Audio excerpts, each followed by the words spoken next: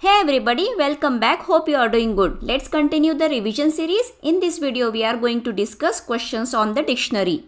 Alright then, let's check out some of the sample papers for the current session. Here is question number 7, which is based on dictionary. Let's read it. Which statement will not raise an exception? Here is the first dictionary and we have the second dictionary. There are 4 options in which we are applying some operators on both the dictionaries. In the first option, we can see we have less than equals to operator. From 6 different relational operator, we can only use not equal to relational operator as well as equal to relational operator on dictionary. Other than that, we cannot use any relational operator on the dictionary. That's why this statement will raise an exception. Moving ahead to the second option, D1 plus D2. This statement also will raise an exception because we cannot use this concatenation operator on dictionary. We can use in case of list, tuple or string, but in case of dictionary it doesn't work. Moving ahead to the next statement, as we discussed, we can use this relational operator not equal to as well as equal to. That's why this will not raise an exception. It means this statement is correct. Here is the correct choice. But let's check out the last one too. Here we are applying membership operator on both the dictionary. This also will raise an exception. This is because we cannot check 2 dictionaries using in operator. We can check the existence of key in dictionary, then it will be correct. Dictionary is different from other data types. So make sure you are clear with all the concepts of dictionary. In this way we got the correct choice, that is nothing but C. Alright, here is one more set of the sample paper for the current session. Let's check out the questions on dictionary. Here is the question number 3. We need to predict the output of the following code. Here is one dictionary and we are applying pop item on the dictionary D. The result of this method we are storing in a variable D2 and that we are printing. Hope you know the usage of pop item method. We already know the pop method which deletes the item from the dictionary, but here we need to mention key. When we apply pop method on the list, it deletes the last item, but in case of dictionary, the key we need to mention. That particular key value pair will get deleted. That's why we have another arrangement, that is nothing but pop item. It will delete the last element from the dictionary. And it returns that last element. That's why we could get last element in the variable D2. It is nothing but 5, 6. That's why the correct option is B. In the same paper, we have one more question based on dictionary. Let's check out. Here is question number 6. There are 2 dictionaries. First is dictionary fruit and the second one is dictionary vegetable. Let's read further. Which statement will merge the content of both the dictionaries? We know in case of dictionary, we use update method to merge the dictionary. Look at the options. We have the correct choice in the option A. Don't forget to go through other options too. In B, we are using plus. It is not allowed in case of dictionary. We don't have add method also and there is no method like merge. That's why the correct choice is nothing but A. Followed by 6th question, we have one more question based on dictionary, that is nothing but 7th, in which we need to predict the output of the following code. Read the code carefully and if you can do it yourself, pause the video and give it a try. Hope you got the correct output. Let's work out together. Here is the dry run table.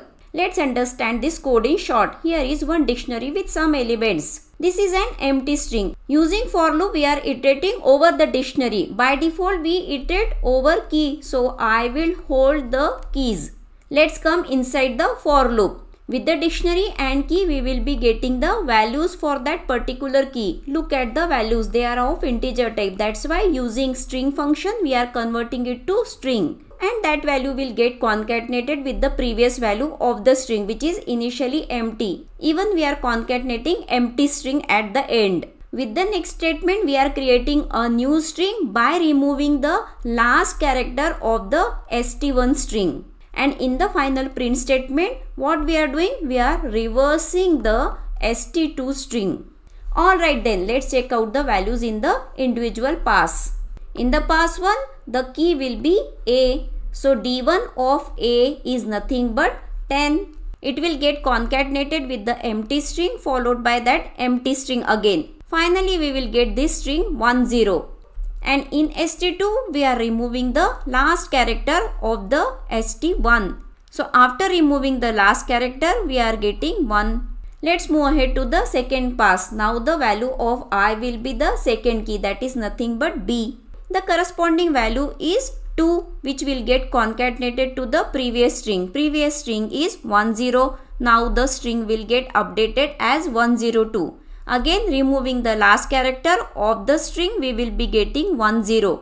In the same way we will be proceeding to the third pass. Now the key will be C. Look at the corresponding value of that key. It is nothing but 3. Previous string is 102. So the final string will be 1023. Again let's remove the last character. ST2 will be 102. In this way loop got over because we have only 3 elements in the dictionary. Using slicing we are trying to reverse this string. It means we will get 201. So this is the final output of this code, 201. Hope you got this explanation and you also got the same output. Let's scroll down and check whether we have some more questions based on dictionary. Alright, we got one more question. It is a theory question. We need to tell the difference between setDefault and the update function with the help of example. Hope you are familiar with both the methods. If not, let's check out the answer. In this way you can write the answer. First you will write the working of the method followed by one example.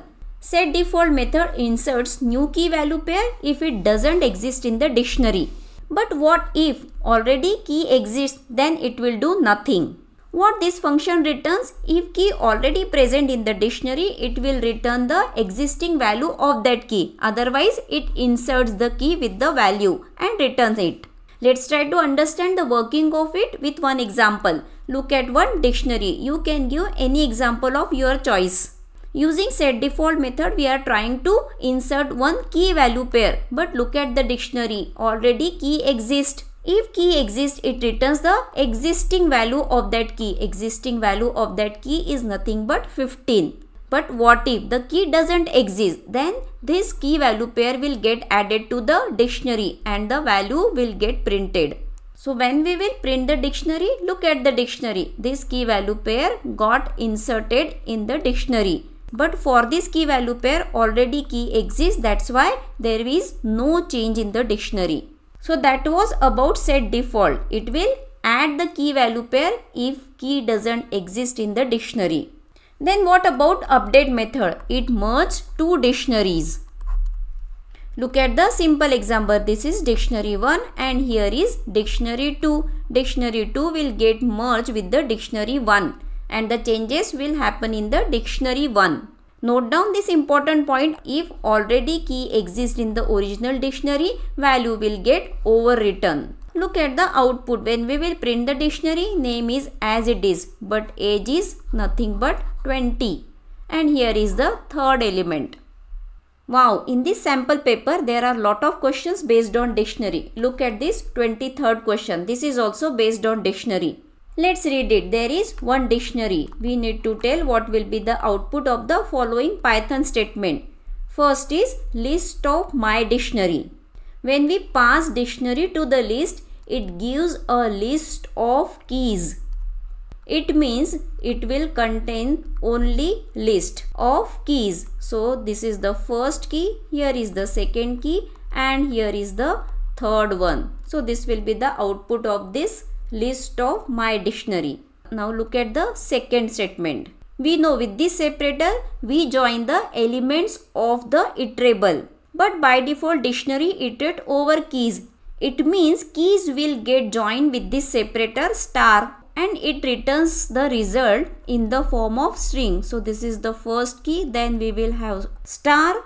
After that here is the second key followed by star and here is the third key. So this will be the output of the second statement. Star will get joined with the keys of the dictionary and it will be in the form of string. Alright, now here is the sample paper issued by the CBSE for the current session. Let's check out the questions in this sample paper too. So we got one question. It is the 7th question. Let's read it. There is one dictionary. We need to tell which statement will raise an exception. Look at the first option. We are using get method and here is the name of the key. Get method returns the value for the corresponding key if key exists. And look at the dictionary. Orange key exists. That's why this statement will not raise an exception. This is a correct statement. Moving ahead to the next one. When we want to access value for the corresponding key, we need to write the name of the dictionary and inside the square bracket we mention key. But look at the key here. This is not a key in the dictionary. This apple and banana are two separate keys. It's not a single key. We cannot mention two separate keys like this. So actually this statement will raise an exception. It means B is the correct choice for this question. But let's check the remaining options. In the option C, we are trying to update the value of the key apple. Apple exists in the dictionary, 20 will get updated. So this is the correct statement. It will not raise an exception. What about the last statement? We are passing dictionary to the string function. It means we are converting the dictionary to string. This is also a valid statement. It will not raise an exception.